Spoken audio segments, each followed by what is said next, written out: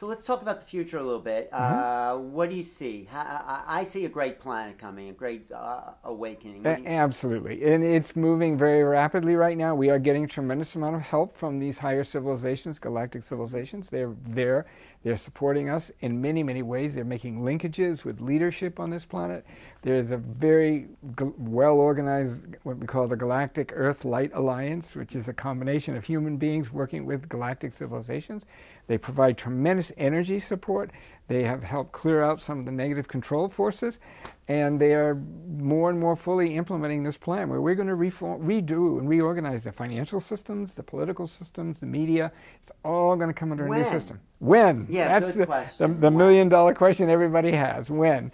Well, it's dependent on what we do as humanity, how fast we wake up, which we are moving extremely well right now. Right. And it depends on certain alignments that are being made in the solar system, which will allow this inflow of this beautiful quality and level of love energy that we've never seen on this planet before. Really? Yes, at a higher frequency of love than we've ever had. Well, you're incredibly loving. I mean, you're just emanating something. Thank you. Thank you. Yeah, so that's uplifting people that come in your field. So would you say, though, if we're going to be a little concrete, 10 years, 15, 20 years?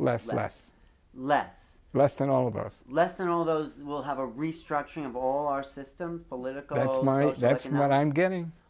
That would be great. Isn't it? What can people do? Well, the most important thing is to realize that the status quo is no longer acceptable, that demanding and envisioning the kind of world we want to live in. Don't give your attention and energy to what's dying. We don't want to watch the decaying corpse. We want to focus on what's being born, create that whole vision of that new world. How would you like society to be? That image, that understanding is encoded in your cells.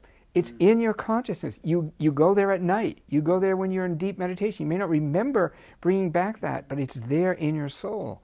And that vision, which is shared worldwide, they've done interviewing all over the world. People have the same vision. I think so. They do. They do. The good people of the world want to see everyone have enough to eat and feel good. Governments are in the way. Yeah, and the government be responsive and fair to the people, that people are creative and enjoying life, have beautiful communities and good places to live.